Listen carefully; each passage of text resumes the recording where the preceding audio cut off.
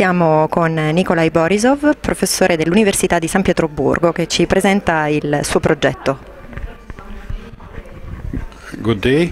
I'm the director of the Center of Design and Multimedia of ITMO University.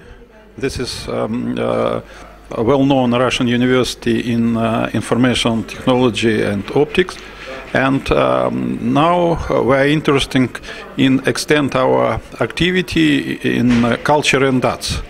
That's why we cooperate with Florence University, and we take part in EVA conference in Florence, because here there is a very good experience in this area, and we have some ideas of joint projects.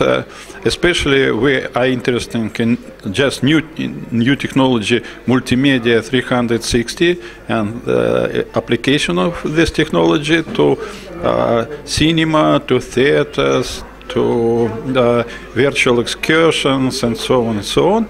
And we discuss the joint project with Florence University.